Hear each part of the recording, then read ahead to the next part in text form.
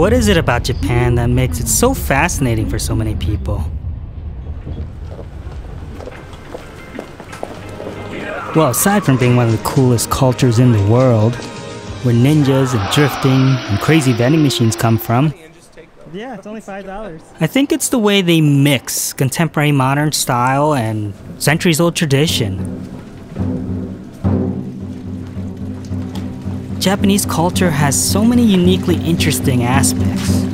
You see it in the architecture, their fashion, their anime and manga, and of course, the food, specifically the ramen. I love ramen. It's why I came here. Join me, Savi, as I travel from Sapporo to Fukuoka, sampling ramen from some of the most famous shops in Japan.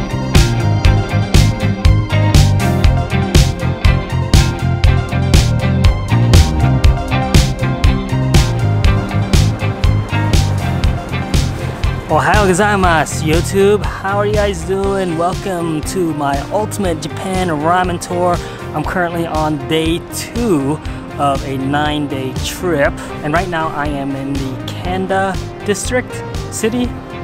I'm not sure exactly what it is, but I'm in Kanda. I stayed here last night. If you've been following along, I slept in a capsule hotel, and that was pretty interesting. I didn't sleep very well because just, I'm inside of a strange environment, outside of my, the comfort of my own home, but the place was clean, super clean.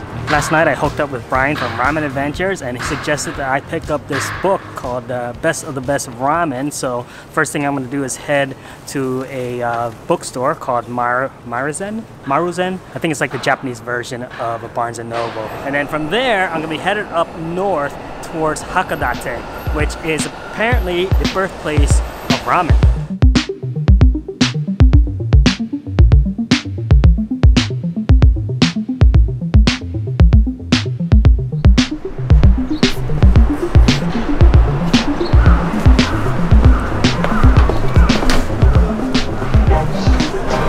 I think the bookstore is in the Tokyo station somewhere.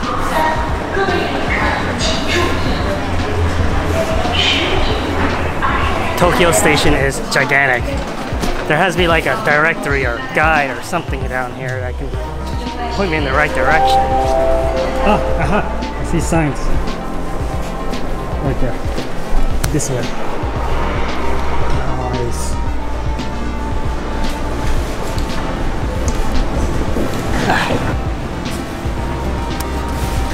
That's not gonna save me from coronavirus anyway, but I'm just trying to fit in.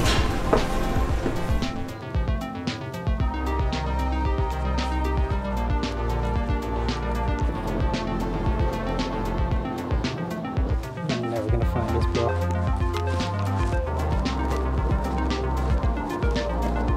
So I showed the lady at the cash register this, and she said to check up on the second floor.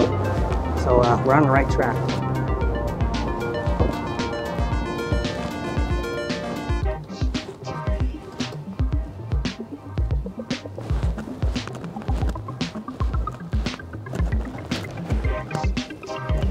Oh, yes, arigato. Yes, bingo.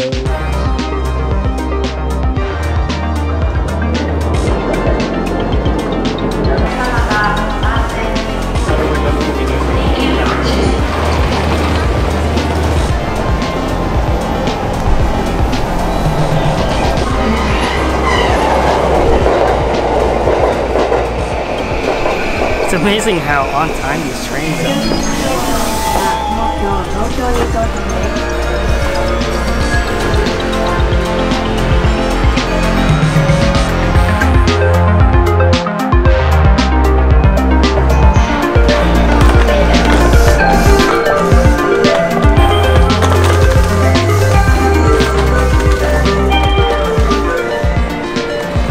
Oh look, an arcade!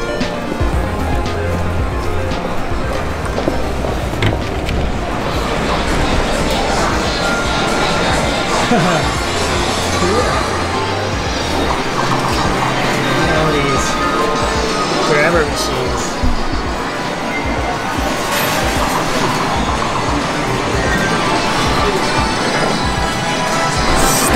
smoke in here. Oh,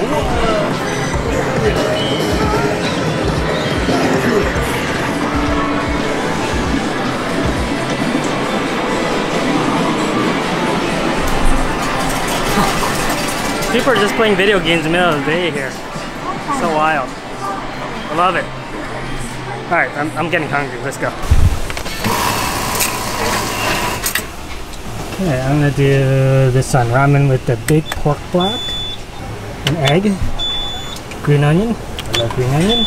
We'll go above the high level. One level red chili, and we'll go one level sancho.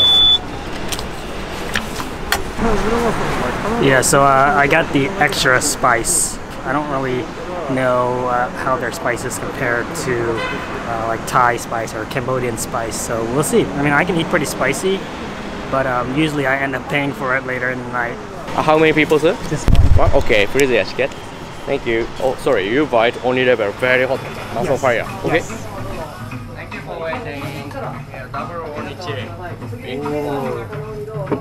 Wow. Thank you for waiting. Oh my gosh.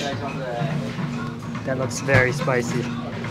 Look at that big fat piece of pork, a mountain of onions and peppers, and then an egg right there. Put my bib on. Look at that soup.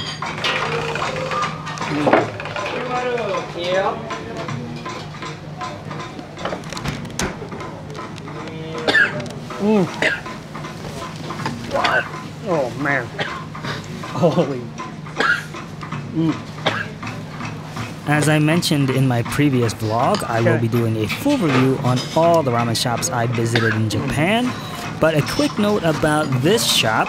It is known as the place to get the hottest bowl of ramen in Tokyo, and let me tell you, it is absolutely no joke. Wow. And not only is it spicy, it's hot, boiling hot, like lava hot. Look at this pork, oh my gosh, holy cow.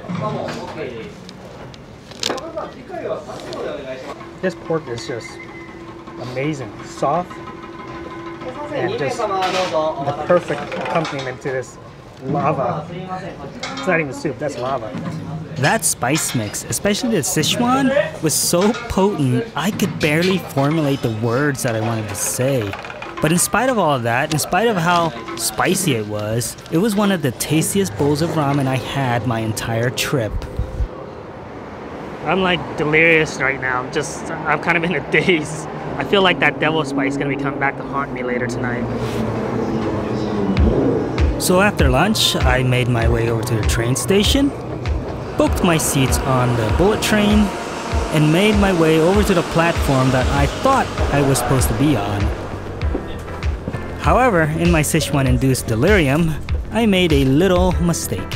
I somehow screwed up and got on the wrong train. I swear I looked at the ticket and it said track 23, but maybe I read it incorrectly. I think I know how I screwed up. I was looking at the number after Hayabusa. It said 23, but that number after Hayabusa is just the train number, and it could be on any track. So this one is going to be on track number 20. So the next one only leaves at 2 o'clock. I have about an hour to kill.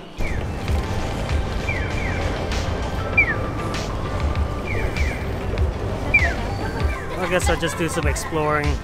Can't go too far because I only have an hour. No need to go too far because outside of almost every train station, you'll find these side streets filled with a variety of shops, arcades, and izakayas serving all kinds of grilled meats and veggies, and of course, alcoholic beverages.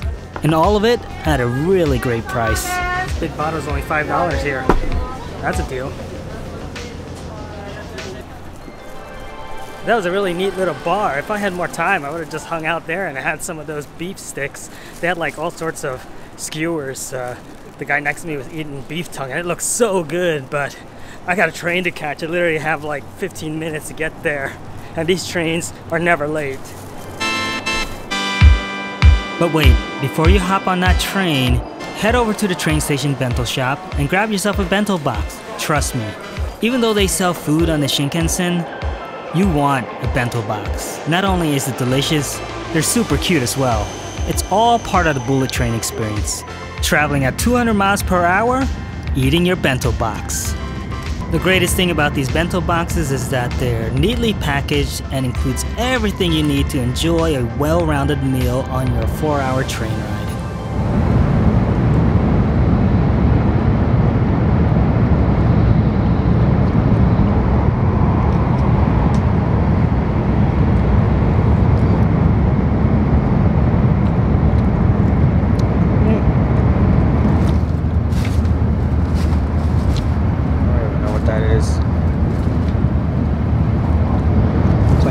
Rice wrapped in maybe bean curd. A little sweet.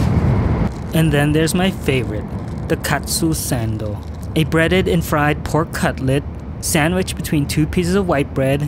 So simple, yet so delicious. I like the sandwiches. It's very good. Have about an hour yet till we arrive, so I'm gonna take a quick nap.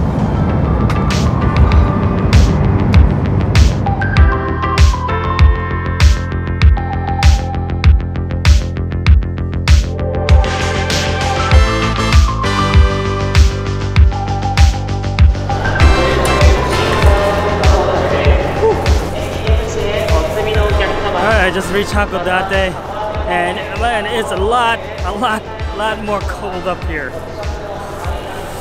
Ooh.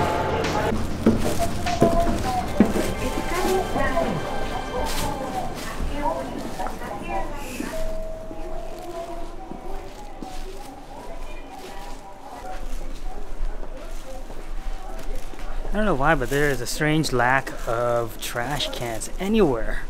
I can never find trash cans. It's possibly my junk. I think this is the one I want over here.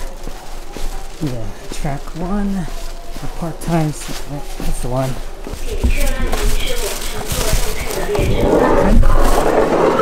Please push the button beside the door.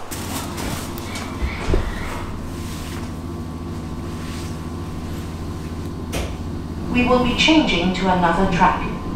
If you are standing, please hold on to the hand strap or rail. Please set your mobile phone to silent mode and refrain from talking on the phone.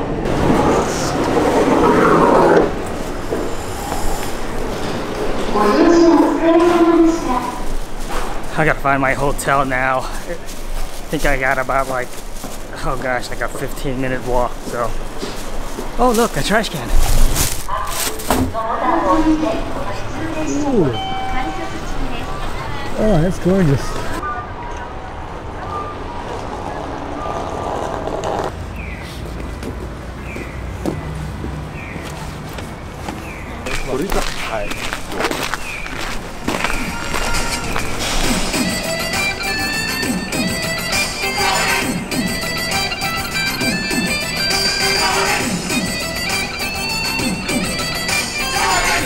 I'm not really sure how big Hakodate is, but it doesn't seem like very busy, or at least not in this area.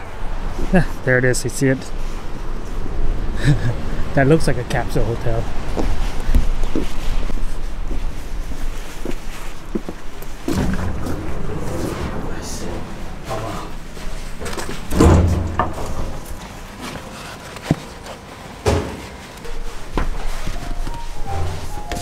I paid for the economy room and he actually upgraded me to the superior room. 247.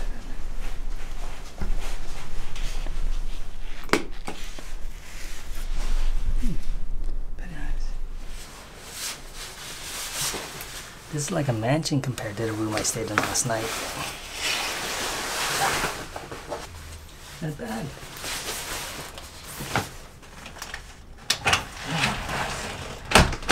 I got a lock. I got a lock. Oh, I see. There's actually there's another bed up here, so 2 people can actually stay in here.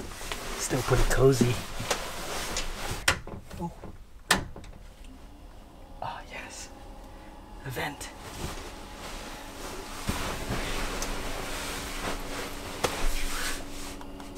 Pretty nice. Feels so luxurious. And I only paid 1,800 yen for this. That's not even $20. I like it, man. Can't beat that. But alright, I'm gonna get settled in here and then I'm gonna go out and explore. That's nice, this map here. That's where we're at. Looks like there's a fish market there. Oh, I see. Okay. These numbers correspond to the spots on the map there. So, ramen right there. That is ramen specialty store, the Hakodate salt ramen. That is what the Hakodate is known for, the salt ramen. And I actually have Ajisan here on my map of the places that I want to go visit. So we'll have to go check this out. Hopefully it's still open. Let's see, number 11. Well, look at all these. 8, 9, 10, 11. So let's try one of these that are a little closer.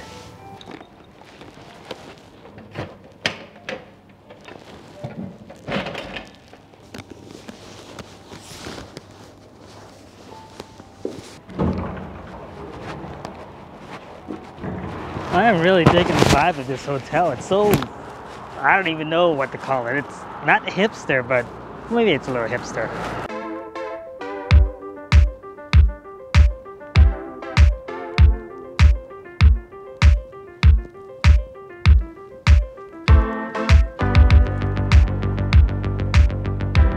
I think one of these is the ramen shop that I wanted to check out, but they're closed. Alright, let's keep moving.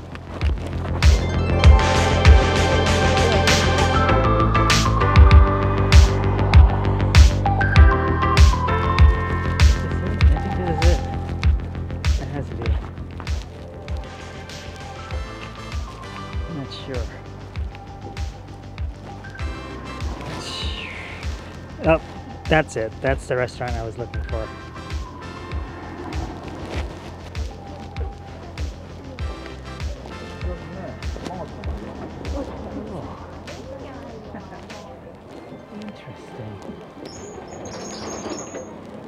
I think I just stumbled onto a little izakaya alley or something.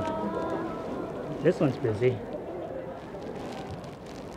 These are all little small shops.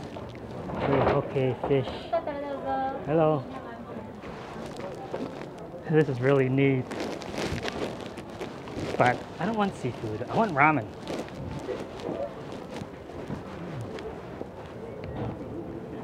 Interesting.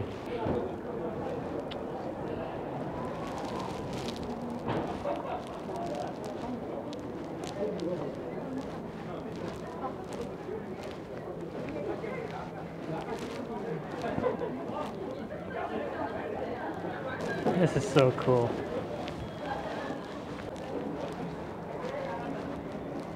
So it's like one bartender or cook guy in a little tiny bar. That's neat. That's really neat. Oh, it's this one here. Oh.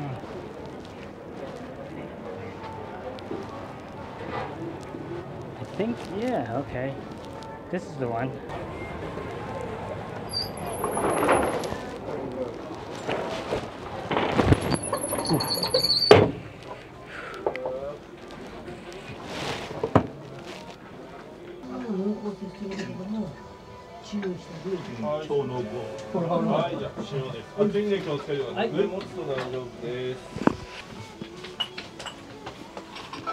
So I'm going with the shio ramen with the butter. Gotta have that butter. It's all fogged up.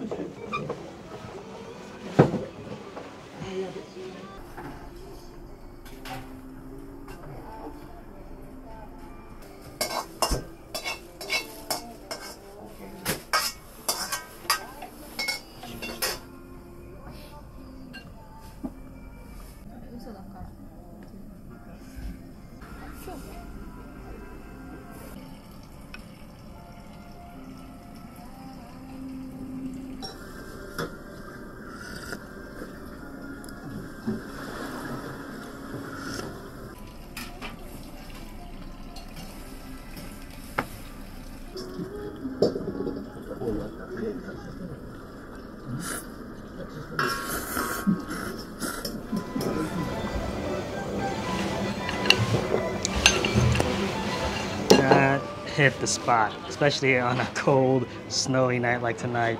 That ramen is perfect. I can see why this was a thing here in Hakodate.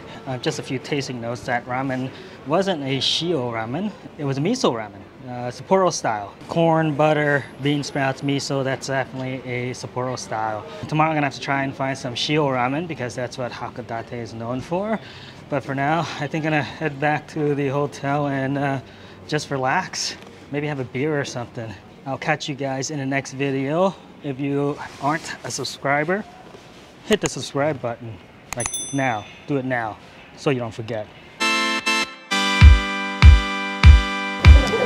Herring roll. Herring roll. Squid cape, and the herring roll.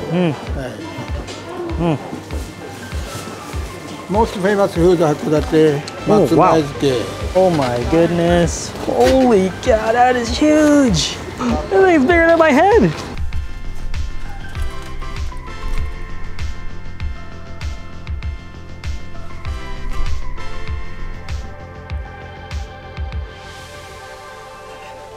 Wow.